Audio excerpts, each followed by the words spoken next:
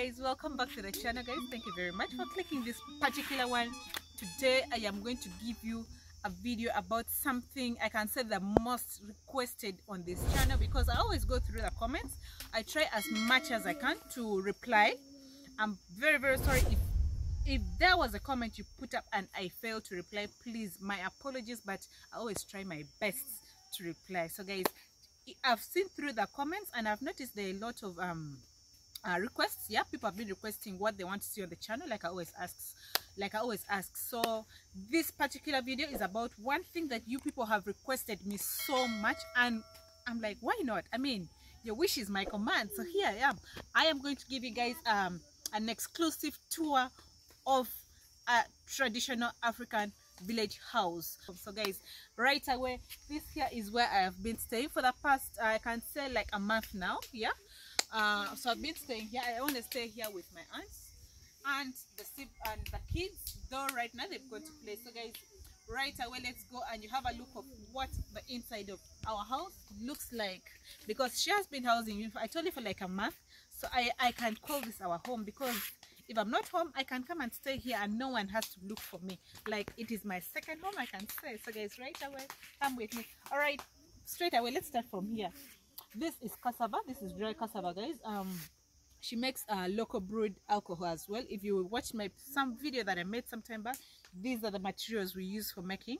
So it is just under process. As you can see, the other one is a bit dry, and then this is different, but they're all cassava, so it's just under process, guys.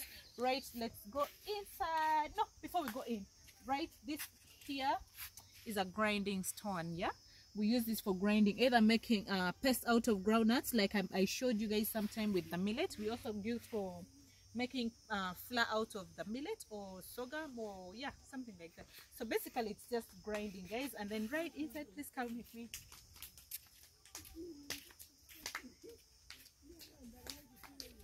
Okay, you are so much welcome inside. So this right here is how the inside of our house looks like. I am not sure if you have if you're seeing it clearly. It's a bit dark here. Unfortunately, we have no lighting option here. You only have to bear with me. So right away, let me start from this angle actually. So these are just holes. As you can see, we do a lot of farming here. I think you noticed outside is full of gardens. These are just holes we use for digging. And then this right here, sorghum. Yeah, we just harvested sorghum. Actually, I think I'm going to give you a video of how we do harvesting sorghum as well, yeah, in a few or next video to come.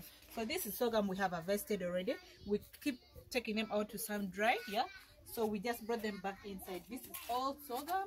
These are all holes like I showed you. And then what, all right, this side, this here is the kitchen section. Yeah, if you can notice, this is the kitchen. So today we cooked cassava and we had it for lunch. So this is just what remained out of it. We covered it in the banana fiber just to give it some beautiful aroma. This is how we do it. I don't know, there's a beautiful aroma that comes out of this thing when you cover either potatoes or cassava. You cook it and cover like that. So that is just it, guys. So this right here is just a charcoal stove. When we have charcoal, we either use that one, yeah, this right here is what I'm meaning, or alternatively, when we want to cook multiple things, we also have this as our charcoal stove. It is made out of mud, though this is not portable. It's stuck here, you cannot remove it like this one here. So that is just it. This is just flour. What you're seeing here is just flour in the sack. This is just flour. And then this right here is firewood.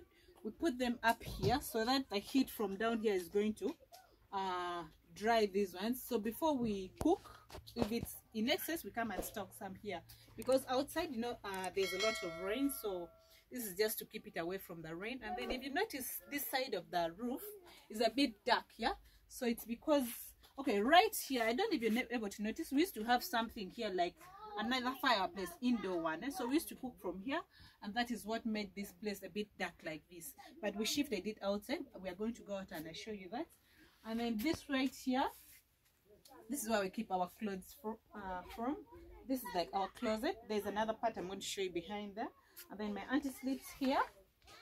I don't know if you're able to see, but my auntie sleeps right here. That's her bed, that's her net.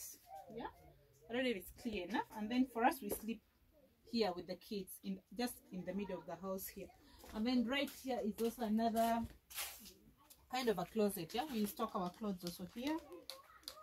Yeah, and then these bottles is what we use for selling the alcohol that we make. I told you my auntie makes local brewed alcohol, so these are the bottles we use for selling, and then we stock them here. So this is just one of the numerous that we have for measurements. Yeah, so there's some like this is actually alcohol. If you're able to see, there is some alcohol here.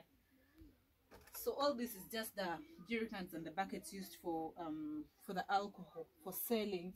So basically, I think that is it. Then the floor, we always don't do cement. We just make it out of mud like this. So we keep smearing it either with the cow dung, or there's this black soil that we pick from the riverside or the water point. So we always keep smearing it, and that gives it that black color. And then there is this particular thing. You're probably wondering why we put a stick in the middle of our house like this. It is not just something which is useless. It is of purpose here, as you can notice. The roof is made with some sticks, and then of course grass is on top. So this is a major support. Yeah, this is a support for the roof not to fall. I don't know if you guys, first of all, do you have grass thatched houses in your cities or in your villages? If you do you guys also have these things in the middle like this? Because for us, we do this for support of the roof, so that in case of anything, the roof cannot fall and come back down, because there is no major support in the middle. So this is the biggest support. And then of course, this is just partitioning between our place and then where my auntie sleeps. We give her a bit of privacy. Of course, she's big, so if she wants to maybe rest during the day, she can come and sleep with comfort. Meanwhile, we use this other part of the house for doing other things. And then what? Right here, our door, we make them, okay, most of the things here are natural. Yeah, we pick them just from our surrounding here. So this wood, actually, we just make them out of the trees around the compound. So there's a bigger brother of mine, there's a bigger cousin of mine who has a carpentry workshop. So he makes this. Yeah, so we pick the wood pieces from his workshop, and then we pile them and make the door. So practically that is it. If you're wondering what these things are, this is just soap. We stock them we put them up like that. That is just soap. This is also soap which is still remaining. We are going to use it later. This right here is just medicine. It's just some painkiller. We use it.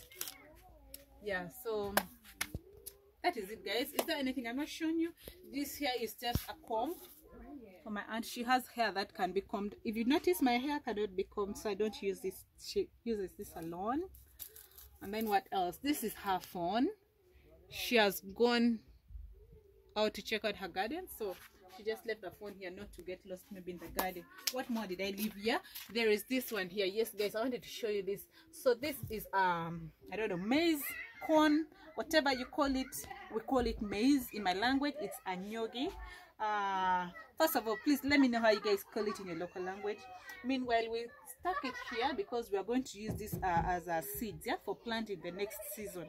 So we keep it up here for it to keep dry, because I told you we used to cook here. Down right here where I'm standing used to be a fireplace. We've just removed it, so the heat from here could get straight to the corn, so that pests cannot infest inside. So basically, that you're wondering why we put it in the ceiling like this.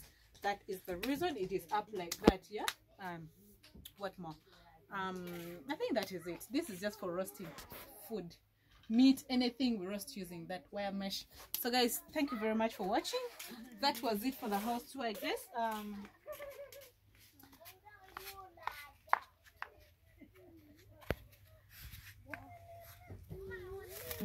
I hope I have fulfilled your wish, because like I told you, it is one of the most requested video in this channel, guys, and I surely had to bring it, because like I told you, I just cannot sit here knowing you guys are asking for something and I cannot put it on the table.